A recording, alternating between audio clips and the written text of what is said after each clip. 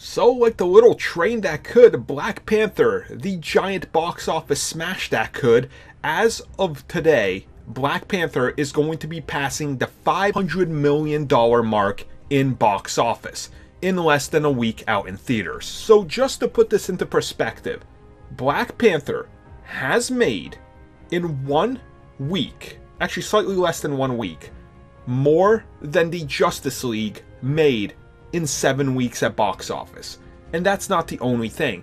The second weekend is looking to be quite huge for the Panther himself, as the box office doesn't look to slow down at all. So what exactly does this mean? Well, I think it's quite clear. Black Panther is more or less going to become like the forefront of the entire Marvel Cinematic Universe going forward, because this is just astonishing, and it really is surprising me that they haven't announced a sequel already. Like, you would think that'd be the first thing they announce after the weekend, but they're probably just, you know, counting their money and swimming in it to the point where they've forgotten how to actually do that.